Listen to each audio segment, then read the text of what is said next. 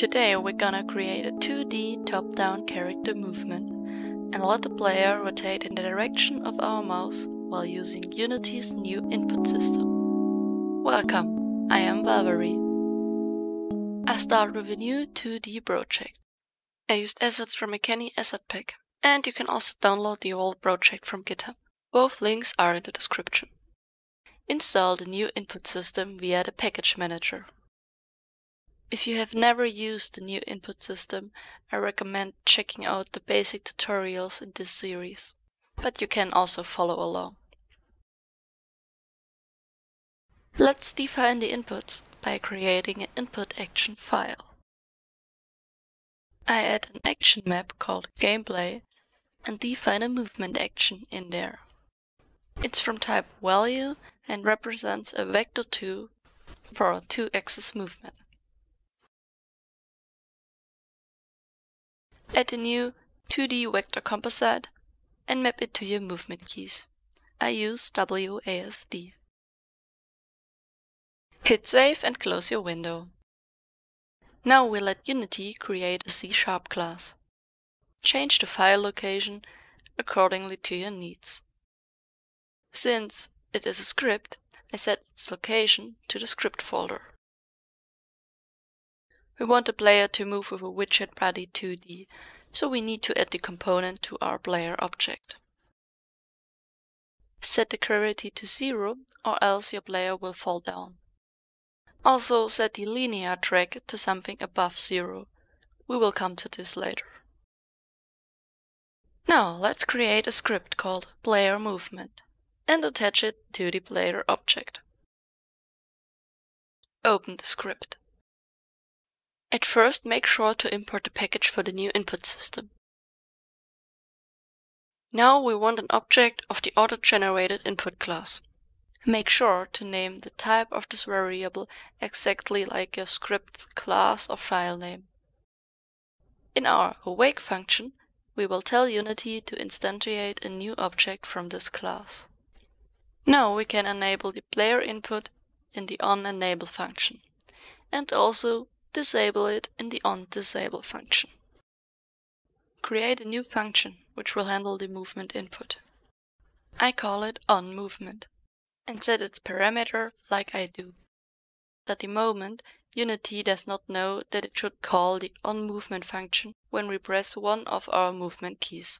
We can change this by adding those lines, which will define the reference between our action and our method. If you're confused how this works, check out this video. From our movement input, we can now receive the vector 2, which we defined in the action input file.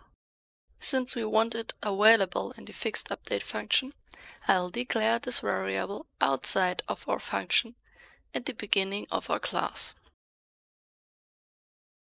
Add a reference to your rigid body 2D so that we can apply the movement there. In the fixed update function, we will now move the rigid body. One possibility is to simply set the velocity of the rigid body to our movement vector. I'll also add a speed variable, a serialized field, so that we can change the value from the Unity inspector and multiply it with our movement vector. Now we can move faster. When you now test your input, the player moves. Currently there is no real acceleration.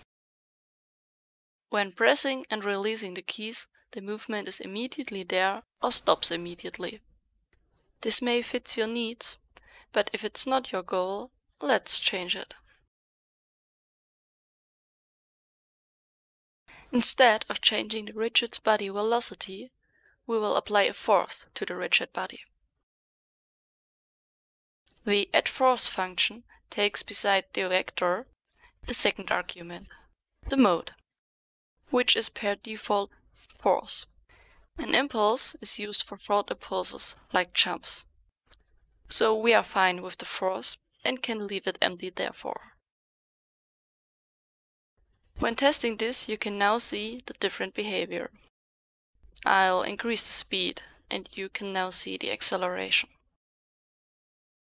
If your player doesn't stop moving, Make sure you set the linear drag to something above 0, or else you will glide forever.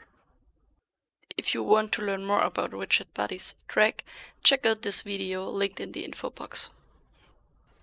By simply increasing and adjusting the linear drag and the movement speed, you can get a good enough result for the basic movement. So, let's add the rotation. Switch to your input actions file and add a new action. The type is also value and its control type is also a vector 2. Change the default edit simple binding to the mouse position. You can search for mouse. Hit save and let's switch back to our movement script.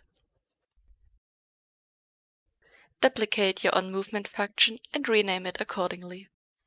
We want to save the mouse position in a new variable, which we will also declare at the top of our class. Now we can duplicate the performed event of our movement and rename it to our mouse position action. But currently, the mouse position is in screen space.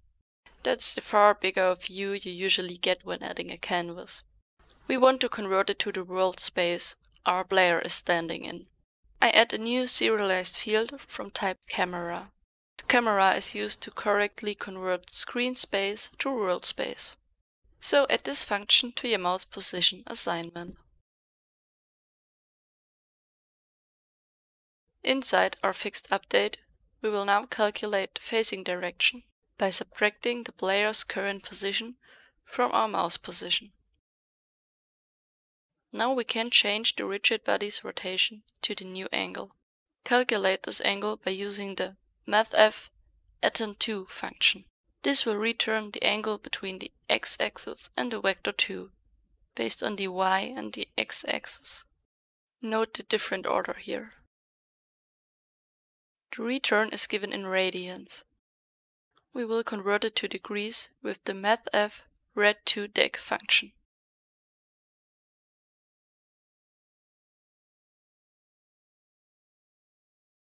Back in Unity, don't forget to assign your camera to the camera slot in your player's movement script. That's it.